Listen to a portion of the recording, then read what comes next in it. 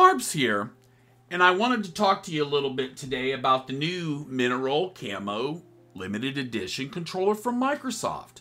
This is Microsoft's latest offering, and unfortunately for them, it was kind of leaked a little early, and they wound up confirming it. I received mine from Amazon right after the leak. As soon as it went up for pre-order, I grabbed one of these. I find the new controller pretty good looking, and as you can see here, the teal with the purple just looks lovely. As you can see, there's no rubberized grip on the back, blue battery door, no logo on the battery door, no rubberized grips, but the side rails on both sides are camo colored.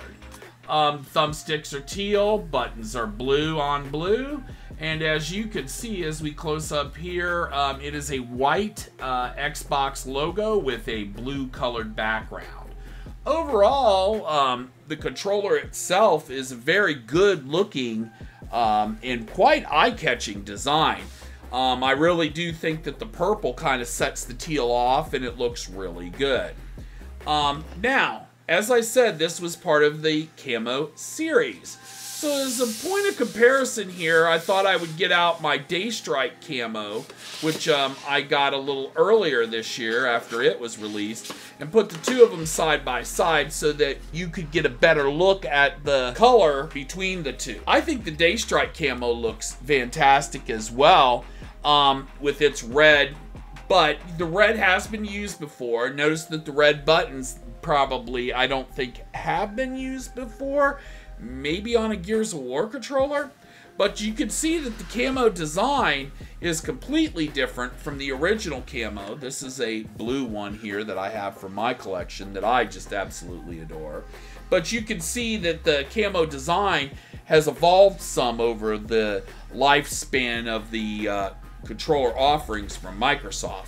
But again, as you can see, it's a good looking controller, and it's one that I think really does nice by the Camo series.